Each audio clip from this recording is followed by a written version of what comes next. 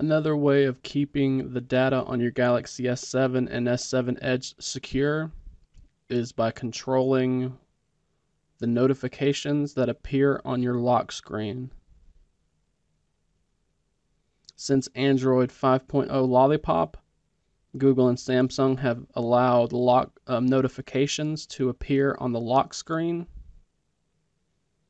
Some people like this because it gives them quicker access to their notifications, while others do not like this and would rather this information be kept secret.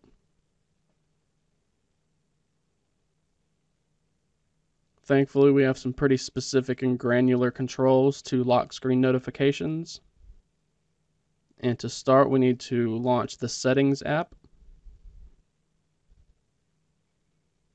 Then we're going to scroll down and tap on the Lock Screen and Security option.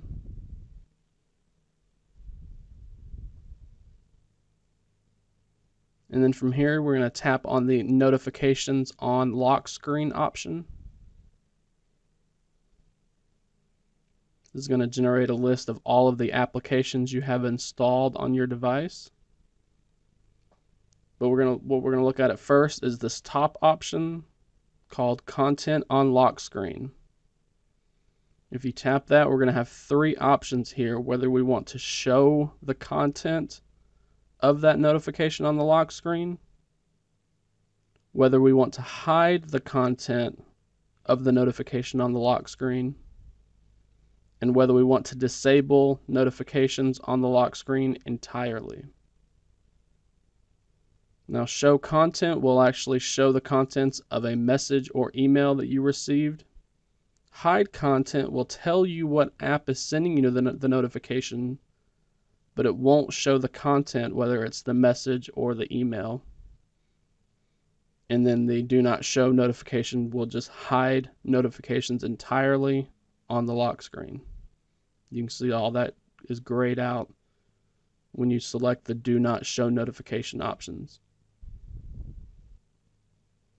Now, whether we choose the show content or hide content, we have these more granular controls down here for each of these applications.